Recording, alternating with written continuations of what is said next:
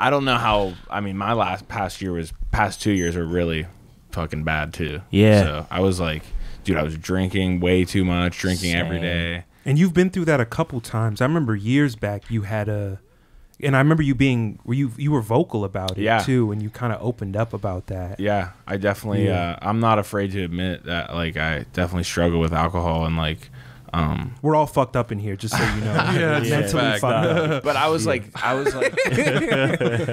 I'm literally killing myself for people who don't give a fuck. Yeah. Like I moved home. I haven't I sobered up. I surrounded myself with people that love me and who I love. Like, dude, that it sounds so cheesy, but it fucking fixed. Literally, like, I'm not exaggerating. It fixed everything in the matter of like 2 weeks. Yeah, like, I haven't drank. I work out every day now. Like, I feel better about myself. Yeah. Right. Like confidence, self-esteem. Like, dude, you start to like forget who you are. Like, when you're thrust into this situation. I mean, LA is just like a target to point to, but like any place in general where you're like, what am I doing trying to fit in here? Like, why do I need to try to feel accepted when there's already a fuckload of people who love me for no matter what I do? Like, I could tell my cousins, like, I want to knit for the rest of my life, and they'd be like, that's cool, man. Like, there's no pressure. But yeah, it's really interesting you say that, because like I also had the same problem, and it's like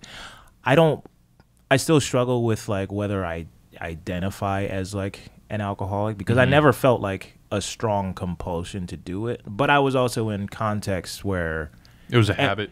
It was I would just be in a place where people are like, hey, you want a shot? And I'm just like, yeah, why not? Yeah, and it's a hard thing to say no to. It's just like, just one shot, because it's a free. It's free, and we live in a world where if you turn down something free, you might not get it later. Right.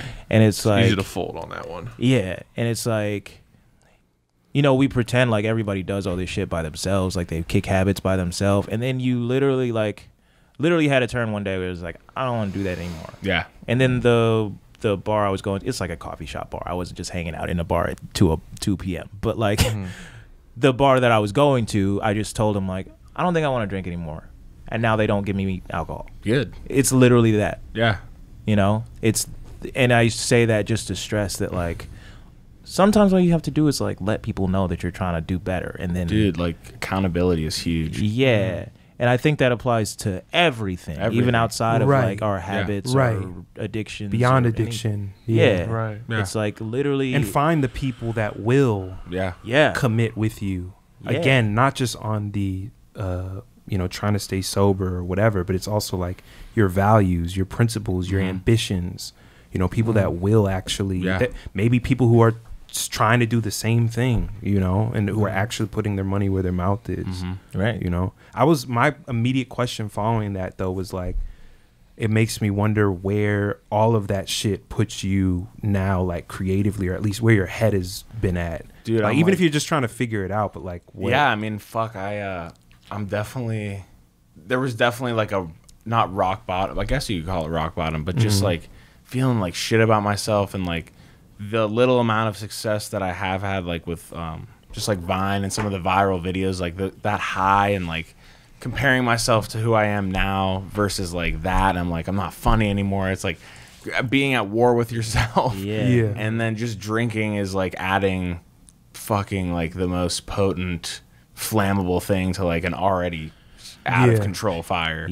So I just had to fucking just stop, and like now I'm really kind of getting my bearings back. Like it's almost been 3 months now, so I'm like getting my that shit is so important, dog. Clarity is like coming back, and we're about in the same spot. Okay, that's like, dude, that's awesome. Yeah, but I definitely feel. I always tell my mom, like, if I could go back and see that dude who I was, like, I would beat the fuck out of him. But then I'm like, no, exactly. But that's what the conclusion I came to is I just needed to love myself. Rub his back. Yeah. Right. Like, hey man, you're good. Put down the Casamigos, dude. Come on, you're good. Right. Yeah. But Tisa Korea, shoulder rub, shoulder rub. Yo, but taking that time, you're talking about it in the context of addiction, but just even pulling away from like a shitty job or a shitty relationship to pull out and like create that. If you have a support system that can support you in that, to like pull out for a second and really reassess and recalibrate everything, that shit is, I mean, I wouldn't be sitting here in this room with y'all if I didn't do that in like 2017. Yeah. Me connecting with Jeremy back then, and like thankfully like his parents like letting me sleep on, you know, his couch and like all of that. That whole period was like that for me. It was like, because I was teaching English out in Japan. Wow. And before that, I was working in a retail, like high-end fashion retail. And it drove me to the point of suicide. And I was like, I got to get the fuck out of this country. And then I went to Japan, and then that was great. And I had lived there before. I went to school out there. Oh, okay. But to be out there and then get in this groove, and it was good, but then I was like still in an exploitative ass job, getting paid shit. And I was just like, I don't know what the fuck I'm doing right now. Right. Like, you know, and I miss Tokyo like a lot. I miss living out there, but just in terms of like, just again, the existentials, like what am I doing? And I quit that job, and I just came back to the States, and I didn't have anything. I couldn't get a job.